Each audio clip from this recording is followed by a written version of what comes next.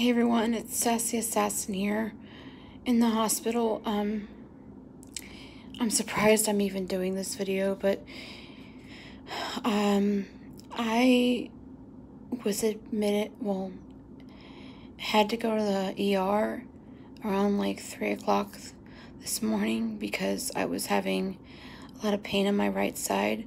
And it turns out that I had a kidney stone that was blocking function to my right kidney. So I was transported like 6 hours later to a bigger medical facility where I had surgery about an hour or so ago. I'm currently on the toilet and just trying to urinate as much as I can because after a stone surgery, the best thing you can do to help with the pain down there is to urinate as much as you can because it helps heal faster. So, I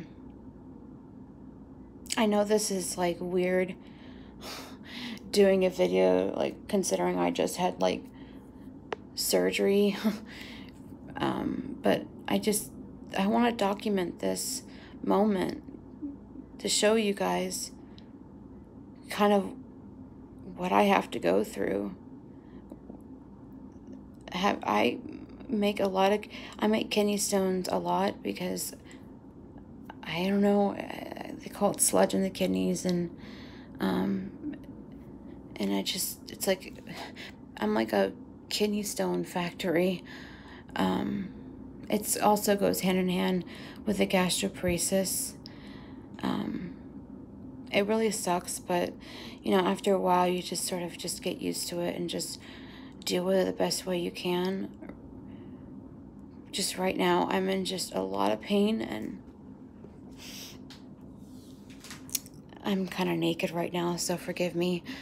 Don't worry, I'm not going to show you any of my naughty bits, but I just need to vent and talk to somebody, even though I'm talking to you guys, because it's just,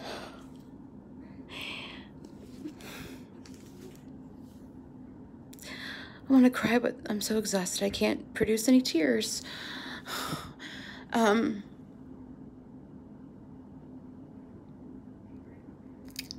know, after the surgery and when I was in post-op, I was in so much pain, and hello? I was in so much pain, and the nurse gave me a lot of pain medication, but it didn't really do much. And before the surgery, I specifically asked for Lasix. It's like a medication that helps you pee, and they gave it to me, but still, it's like, it just hurts. I mean, the pain is worse, like, after the surgery compared to before. It wasn't as bad, and you would think that beforehand it would be worse than it is now. But she made this comment, you know, I was crying and I was agitated, you know, and shaking.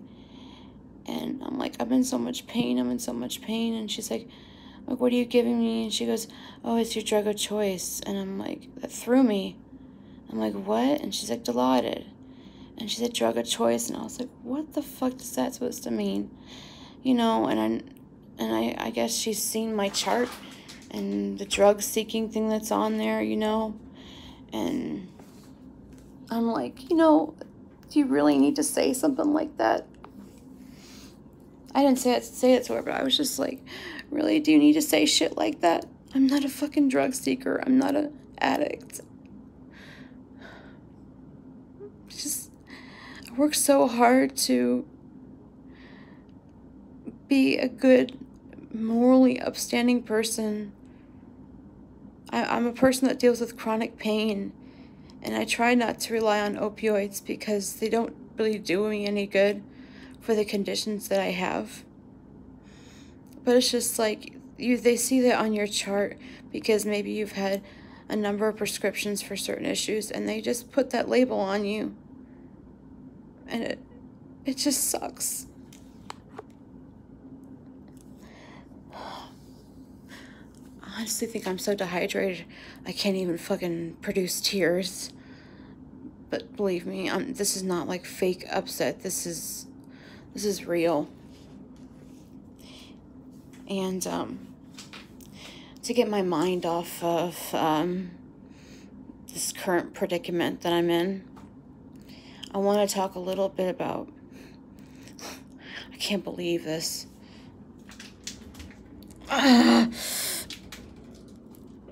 About our girl, Amberlynn Reid.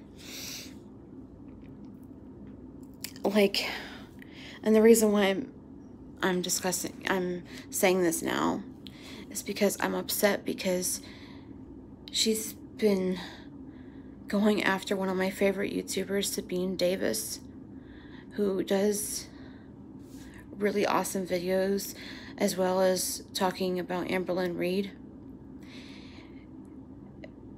She's been bombarded on her YouTube page. Sabine has, from Ambulance and babies. They've reported multiple videos of hers trying to get them taken down that pertain to Amberlynn Reid, and it hasn't worked. Amberlynn's been apparently ranting and raving about her on Twitter. I don't know. I really haven't been paying attention, but I only found out about this when I watched Sabine's latest video. And I'm like, are you freaking kidding me? Like, I think this all started with a mug when somebody posted a side-by-side comparison of this mug that Amberlynn Reid had in 2016, and then the one that she got on her supposed Walmart haul, which I'm completely convinced is a freaking fake. Because she can't fit in a car. She can't, like, go to, you know, there's no way she can go to Walmart. So she probably had, you know, Becky FaceTime while she was in there and had Becky pick out stuff that she wanted. Hello? So, I think that, like I said, I think that's when it started. And the fact that now Amberlynn Reid's trying to ruin Sabine's YouTube channel with her bullshit is just really ticks me off, because Sabine is an honest, moral, down-to-earth person who tells it like it is. And I honestly think it's just disgusting what Amberlynn Reid is doing or trying to do. I know Sabine's not like too bothered by it. I mean, you know, she's like really being a trooper about it, but it doesn't take away from the fact about how disgusting this type of behavior is from Amberlynn Reid. It's like she's trying to pull an Onision, trying to censor people, when you can't censor somebody's thoughts and opinions. And it's not like Sabine is doing anything that goes against YouTube policy, because the videos have been reviewed by YouTube administrators and there's nothing wrong with them. They're back up now. And Amberlynn and her and babies are like abusing, like, I don't know what the law, I don't know what you call it, but they're abusing the I'm gonna call it the takedown policy for her own gain, because she can't take criticism. And, you know, Amberlynn has done this shit to herself. She's put herself where she is. And she's delusional. She's in what I like to call La La Land. She does not live in current reality like the rest of us do. And she can't take shit. Like, I like to see her be in my position right now. I think she would freaking have a heart attack. It's like, you know, we all have our trials and tribulations, and it seems that Amber can't take anything. Like, she says, oh, I have tough skin, I can take a lot. Bullshit. If you could take a lot, Amber, then Sabine's thoughts and opinions and what you would call judgment of you would just roll off your back. But obviously it's not. And you're going against her pretty hard because you're so afraid that you're going to lose more people on your side because they'll see the reality. The fact of the matter is, Amber, is that you're already losing people because you're doing it to yourself. You're treating the viewers like crap. You're treating your whole YouTube career like it's some big fat joke. You don't care about anything but money. And that's so completely obvious now. Now you're saying, oh, I'm getting help. I'm going to do my videos on time. And I've seen a psychiatrist. I've seen the weight loss doctor. Bullshit. I don't believe it. I think it's a complete farce as far as I'm concerned. Prove me wrong, because you're not interested in getting help, because if you got help, then at some point people wouldn't watch you anymore because you'd be even more uninteresting. The only reason why people watch you is to watch the train wreck. You profit off your own fucking demise, and it's just disgusting. And you don't even care about how your YouTube channel is affecting other people. Your behavior on YouTube is affecting other people. It's just disgusting. Like, there are people that are emulating you. There is a YouTuber who is pretty young, literally just like out of high school. She's been doing mukbangs for 3 years. And it's because basically I think she sees your channel and she's like, oh, gee, she's doing this. Now she eats, and she gets paid for it. Like, I can do this. This would be easy. I don't have to go to college. I don't have to make something of myself. I can just be a lazy, fat, uneducated idiot like Amberlynn Reed. I don't have to contribute anything to society. It just makes me sick. Sicker than I already am right now. I really wish that there was some way we could get Amberlynn Reed off YouTube and off all social media, because she's not the kind of person that should be on any social media platform. She is a toxic person. She is a danger to society. I know it sounds kind of like harsh and, really dramatic, but it's just like, you have people out there who are naive and are unable to see the reality of what Amberlynn Reed is doing, and they'll look at her and be like, oh wow, this is great, No, it's not great. It's bad. It's just really bad. Anyways, I'm in recovery right now. I'm going to be probably staying here for a couple days. I have a stent in right now, and it's just because to help keep my urethra open, because if I had no stent in there, it'd be swollen shut and I wouldn't be able to urinate, and I could get like a really bad bladder infection. Urine could back up in my bladder and cause even more problems. I don't know what's going to happen these next couple of days or, week or so, but it's going to be a while until I'm to my normal self. So that means working out and everything is pretty much kind of off the table right now. I don't have money to afford to get a scale right now. I don't even have enough money to get my marijuana card. We're really low on funds right now. I feel bad because I did a lot of shopping this past month or so, and I spent I don't know if I said this in a video or not, but I spent like $200 at Ulta. I don't usually do that, but it's like because of my skin has changed so much, I've had to like get rid of a lot of my skincare and some of my makeup, and so I had to go out and get a lot of new stuff. Like, there's very few things that I've been able to keep that don't irritate my skin, but it's just so, it's just been a really rough month or so, and like, I can't believe I'm even doing this video right now. I really can't. But I'm a tough cookie, and I know I can get through this. And just want to say that lithotripsies are not a walk in the park. They're just painful.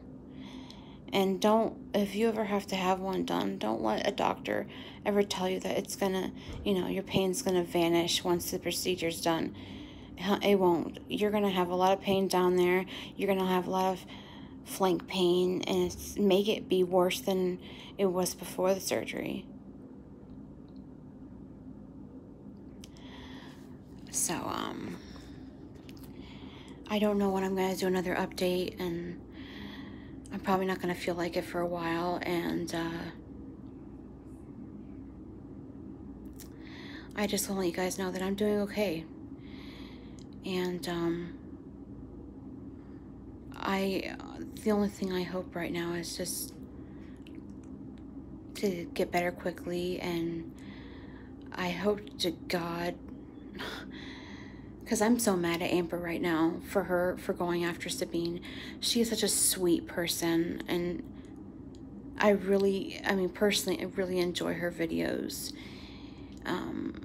I really hope Amber gets nailed to her ass nailed to the wall, metaphorically speaking. I hope, maybe another boycott or something. I don't know, because this is ridiculous. Sabine does not deserve this kind of treatment.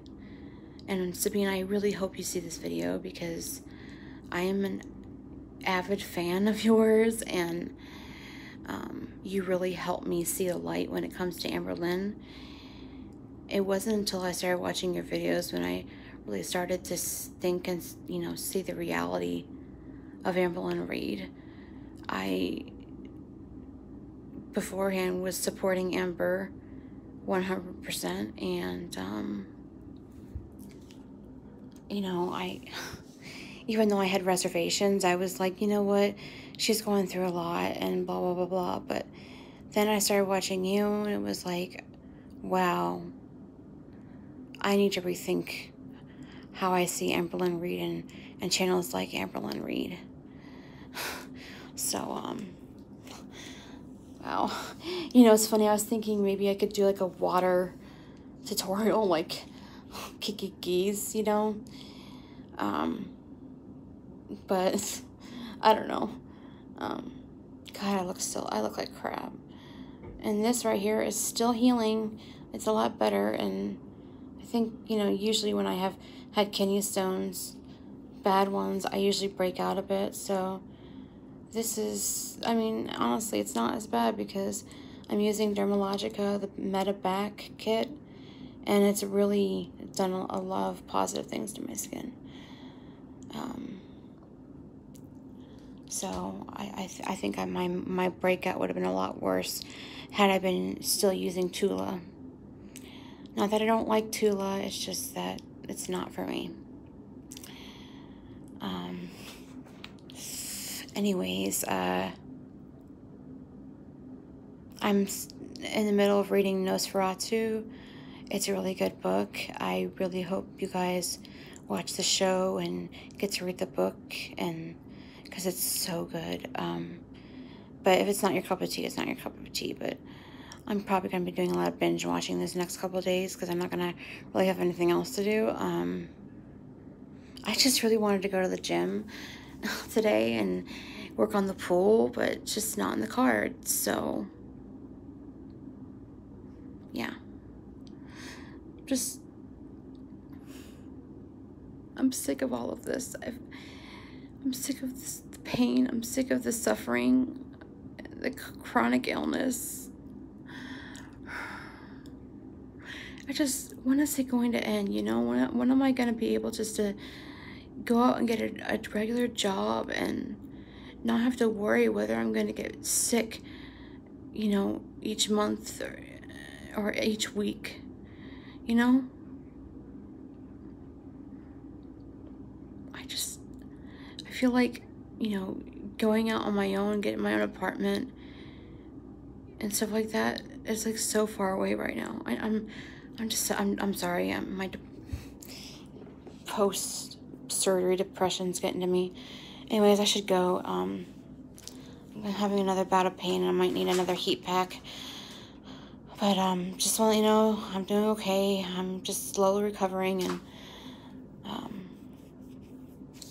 peace out, my ninjas.